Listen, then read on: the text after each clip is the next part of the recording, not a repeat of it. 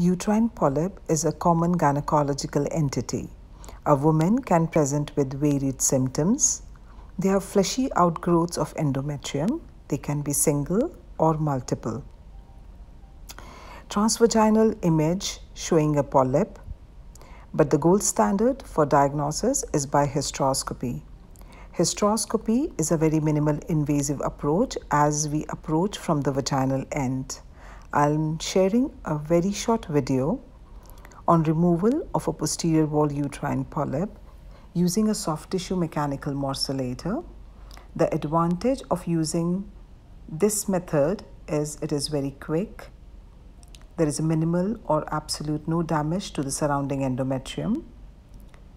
And you can see that it pulls out the tissue at the same time so that there is no obscuring of vision. It is a very minimal invasive procedure.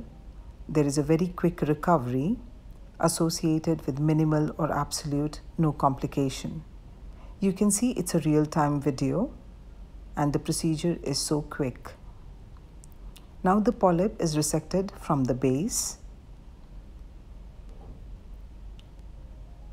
and thereby we are able to achieve a normal looking uterine cavity which you will be seeing, and the patient is relieved of her symptoms.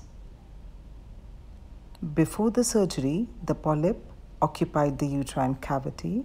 After the surgery, a normal uterine cavity is restored.